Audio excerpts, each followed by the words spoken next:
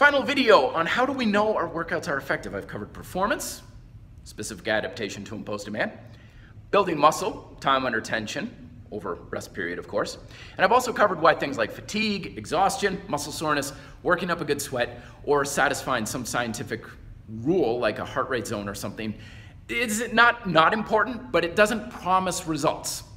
So today we're talking about how do we make sure our workouts are more effective at helping us burn fat.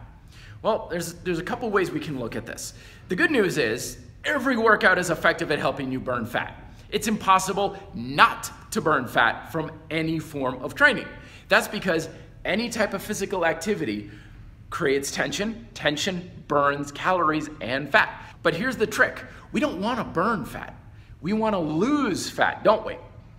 And that's the trick, because nobody ever lost weight because they burned fat. I know it's like, do this, burn fat. I know it sounds promising. It doesn't actually mean anything because we're always burning fat 24/7. If you're breathing, you're burning. The thing is, our fat stores that we have on our body is not controlled by how much we burn. It's the rate of speed between the two. If you're storing at a faster rate of speed than you're burning, yes, you will pack on pounds. If you are burning at a faster rate than you're storing, you will lose weight. So burning is easy. Everything burns. I'm burning more fat just moving my arms, making this video for you. Okay? So that's the good news, is to increase our caloric expenditure. Do anything. Any physical activity at all works. But there are three things you can do to kind of optimize it a little bit. Number one is how much muscle mass you're engaging in an activity. Muscle is fat and calorie burning machinery.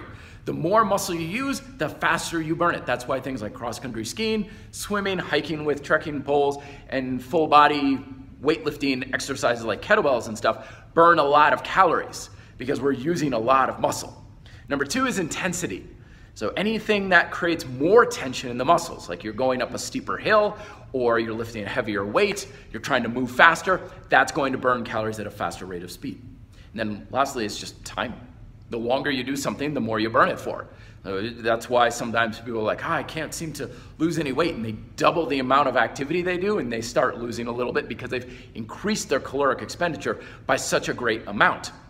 So how do we apply this? Well, first of all, you can apply those three things to any activity you want. Don't feel like you've got to force yourself to do an exercise you don't like. The other thing too is make sure that your caloric intake is in check. Just as with building muscle, we want to have a stabilized workout to ensure that too much variety isn't shortchanging our results. The same thing goes with weight loss. If you want to increase your caloric expenditure, keep your caloric intake the same, or slightly decrease it even if you're so willing. Get rid of some of those luxury calories. Beverages are a good place to start. Cut out the alcohol, the juices, the sodas, that sort of thing. Or you can do it the other way too, of course. Keep your activity level stable, decrease your caloric intake. And you can do both too, of course, but when we're changing everything a million different ways from here till tomorrow, it's very hard to know if it's actually going to be effective.